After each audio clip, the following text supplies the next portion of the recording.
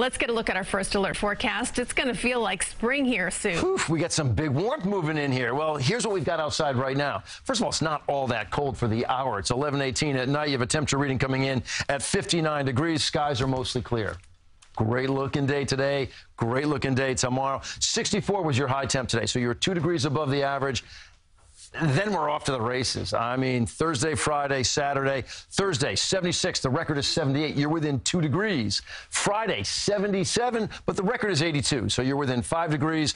And on Saturday, 79 degrees. In Central Park, the record's 83, so you're 4 degrees off. So the best bet would be Thursday to establish a record, but any one of these days could rewrite the almanac and the record books. I do want to point out, on Saturday, it's going to be warmer inland with a southwest flow. So while you're 79 on Saturday in Central Park, look at this, some low 80s out there. I mean, you're pushing almost into November. It's 82 in Caldwell, 81 Saturday afternoon in East Brunswick. I do want to talk about what the skies are serving up, and right now there's nothing out there. Bigger picture shows you rain off to our west. But with a couple of high-pressure systems working in conjunction with each other, they're basically saying, don't come to town, and we look good outside. I don't see any problems out there. Slight little chance, maybe Sunday night late for a little bit of sprinkle activity. I'll show you that in just a bit, but I do want to talk about the named storms that are out there. We have a Category 1 hurricane. This is Tammy, just north of the Bahamas. It's going to become possibly a Cat 2 tomorrow as it curves to the north and eventually swirls over towards Bermuda, which is right there. But at this point in time, the L shows you it's just a remnant low, so it's much weaker. It's been torn apart. Basically a rainmaker at that point in time. I want to show you another storm that is a monster. This storm went from nothing to something. All right, Otis, I see you over there. You ready for this? This is Hurricane Otis. Yes.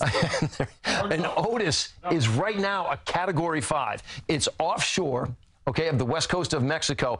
It's going to get weaker as it pushes on shore because it's got an interaction with the mountains and the land in general. So maybe it moves on shore as a Cat 3, but that's mountainous territory. Mudslides are a big concern there. We'll keep an eye on everything. The amount of rain we pick up, if we see anything this weekend, is negligible, less than 1/10 of an inch, and that would be late Sunday. I think both Saturday and Sunday are great-looking days. You could see maybe 8/100ths of an inch of rain, but anything recordable on Sunday would qualify it as our 8th weekend in a row with some kind of measurable rain, but it's not going to be much. I think you're going to enjoy your weekend. Beautiful weather across the board. I want to point out that Halloween, it's going to be much colder out there. You're on the backside of a front, so it's 55 degrees for a high temperature.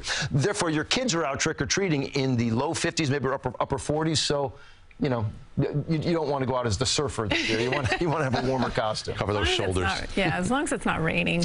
Yeah. All right. Slight chance of that, too. But Okay, here we go. Thank you, Lonnie.